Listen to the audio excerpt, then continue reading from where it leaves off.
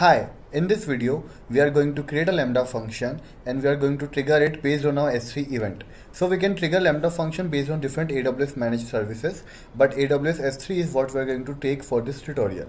First step is go to AWS Manage Console, go to S3 and create a bucket. Since we are going to upload our data into bucket, you can just hit create here. You can give the bucket name, you can choose a region. I am going to keep it default US East, and you can just hit create.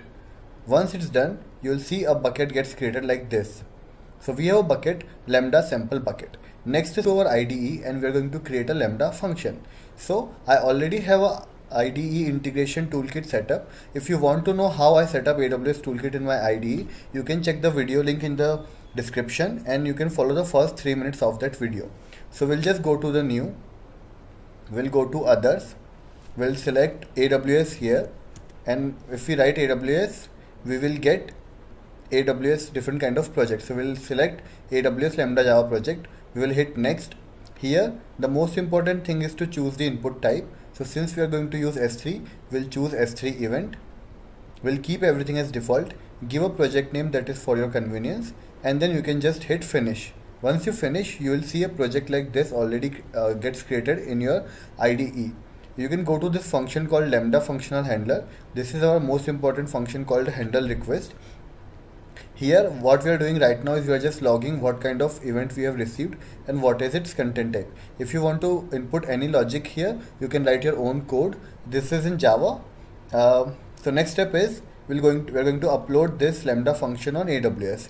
So for that as well, we can just use our toolkit. So we can go to Amazon Web Services, hit run function to you can go to AWS Web Services, you can hit upload function to AWS Lambda.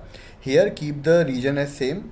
So we kept US East, which is our bucket region also. You can choose any existing function or you can create a new Lambda function. So we are going to create a new Lambda function. We are going to name it new function and we are just going to hit next.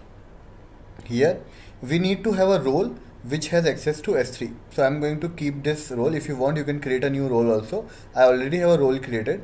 So I'm going to keep it default, Lambda basic execution, and then I'm going to hit finish.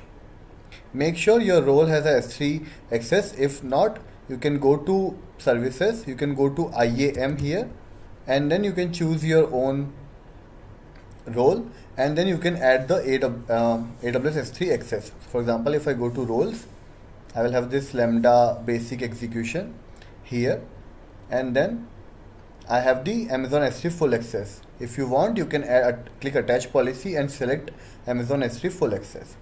So now I already have a Lambda function uploaded. If you want, we can see it also. We can go to Lambda and then we can hit, we can see a new function is created here. So next step is we want to link it to AWS S3. So basically these are the triggers. So from left hand side you can choose S3 and you can drag it here. So we chose S3. Now we need to define which S3 bucket we want to configure. So here if you click, you will get the list of all the buckets. So since we only have one bucket, it came here, Lambda sample bucket.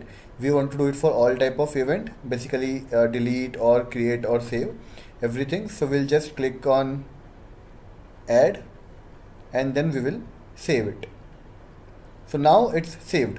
Now we want to see whether our Lambda function is getting triggered on our S3 execution or not. So we'll go back to S3 and then we'll upload a image here. So we'll upload and then we'll click on add files and then we're going to choose any of the image here and then we're going to hit upload.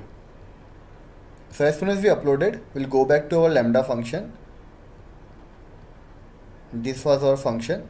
So we'll see whether our Lambda function got triggered from the logs. So we can hit monitoring, we can click view logs in CloudWatch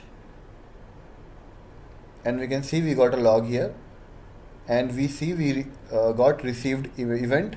This was our event and the content type, which is image JPEG. This was logs we wrote here in our code. So this is how we can integrate Lambda with S3 very easily. If you want to do any additional work, we can write inside our Lambda function. If you have any doubt, please comment in the comment section. Thank you for watching the video.